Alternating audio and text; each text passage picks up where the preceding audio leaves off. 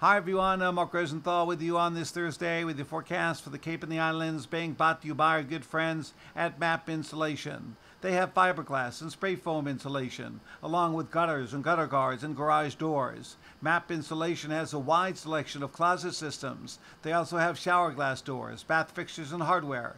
Check out their zero-change gas wood burning fireplaces and so much more, all online by going to mapinsulation.com. Here is your 7-day forecast for today and tomorrow. It's hazy, warm, and muggy. It'll be in the lower 80s. Saturday and Sunday, there'll be an upper-level trough of low pressure hanging west of us, variable clouds and sun, maybe some pop-up showers and storms. It'll be near 80.